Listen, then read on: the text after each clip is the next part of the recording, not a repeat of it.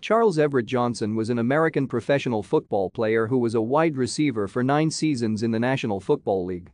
He played for the Pittsburgh Steelers, Philadelphia Eagles, New England Patriots, and Buffalo Bills from 1994 to 2002. In college football, he played for the Colorado Buffaloes. Johnson was born in San Bernardino, California, on January 3, 1972. He attended Cajun High School in his hometown.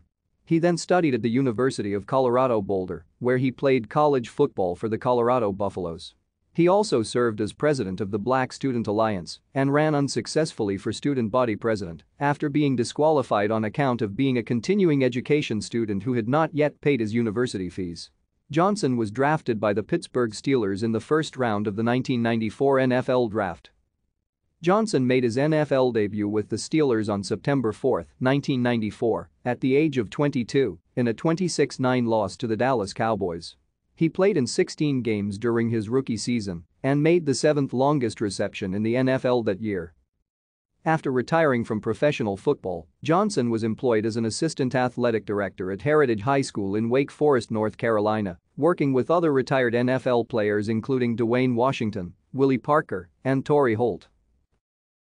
Thank you for watching. Like and subscribe if you would like to view more of our videos. Have a nice day.